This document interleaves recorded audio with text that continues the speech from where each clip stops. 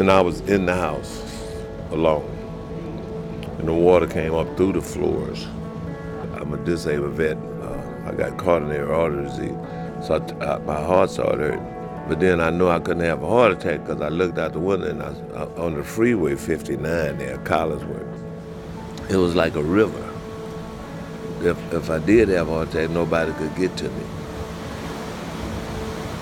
I had just moved in April, so the majority of the things that I had, I lost.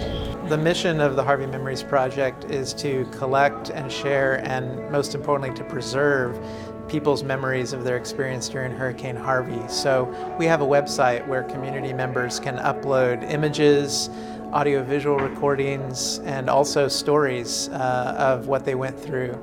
And what we want to do is make sure that all the perspectives on this storm are heard so that future generations, when they look back on this event, will have a better understanding of what our community went through. In the humanities, we're fundamentally concerned with story and understanding people's experiences as expressed through different media so that scholars can come in and study these stories and understand the breadth of experience of Hurricane Harvey. Why is it that I'm not getting any help?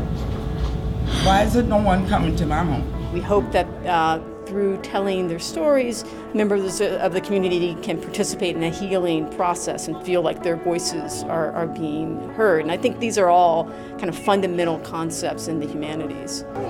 We need to document those that were affected by the storm. We need to hear those stories. We need to see those photos. We need to hear that audio for generations to come, that our grandkids, as well as our great-grandkids, will know what has been going on during Harvey. How were my relatives affected? How were my neighbors affected? What happened on this street? What happened in the community?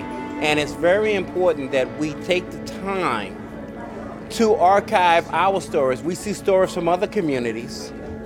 Well, what about us?